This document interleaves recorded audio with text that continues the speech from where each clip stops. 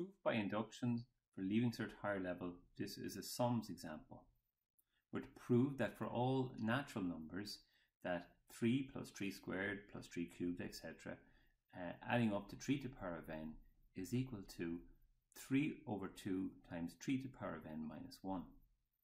We're going to follow these 4 steps that we always use in proving by induction. In step 1, we choose the lowest value of n and we're going to prove it for that. The lowest or first of the natural numbers is 1. So we're going to show that P1 for n equals 1, when we sub it in here, will give the output of 1.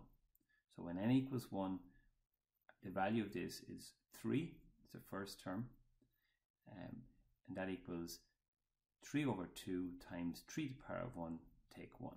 What I'm doing there is I'm replacing n with 1 in the expression on the right hand side. So if we evaluate this out, will it equal 3?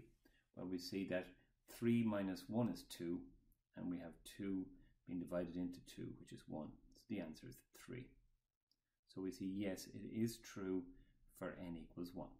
Step 1 completed. In step 2, we're going to write, let's assume it to be true when we put k in for n. So that is that 3 plus 3 squared up as far as 3 to the power of k. That's going to be equal to the value when we sub k in for n into our expression. So we're just going to write that we assume that to be true. Now, step 3, and the most important step, is we want to prove it to be true for n is equal to k plus 1. This means that if we're to add up all the terms on the left-hand side up as far as the k plus first term, that will be the same as putting k plus 1 instead of n in the given expression. Now, like in all these summation examples, what we have here is we have the sum up as far as the term k plus this one extra term, the k plus first term. So the left-hand side of this is equal to the thing that we've assumed it to be first with this one extra term added on. So we already have assumed that term k is, if we put k into the expression, and we're adding this one extra expression. Now what I want to do is I want to show that this is the same as if we put k plus 1 into the expression. So I'm just going to manipulate the left-hand side, doing nothing else first. So I'm going to take the left-hand side. I want it to look like what I have colored in here in the orange box. So firstly, what I'm going to do is I'm going to look at the second term that I have here, this 3 to the k plus 1.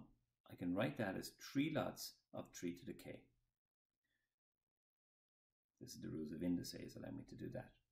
I want to add these two terms. The second term here is not a fraction. The first term has been divided by 2. So I'm going to multiply the second term by 2 over 2 so I can add these two fractions. So both terms now have a 3 over 2 part to them. So I can take 3 over 2 out as a highest common factor. I want to do that because it's in the expression I want it to look like. So taking out that highest common factor, it's been multiplied in the first term by 3k minus 1, and then there's plus 2 lots of 3k in the second part of the expression. Almost there. You'll notice inside the brackets I have a 3k and 2 lots of 3k, so in total that's 3 lots of 3k minus 1. So we've always proven it at this stage. We're lastly just going to write out the answer, because 3 lots of 3k is the same as 3 to the power of k plus 1. We've proven what we've set out to prove. So we've shown that the left-hand side looked like the right-hand side at the start. So step 4 is we state our conclusion. We always state it in the same way. We say it is true for n is equal to k plus 1, provided that it's true for n equals k. We've shown that it's true for n equals 1.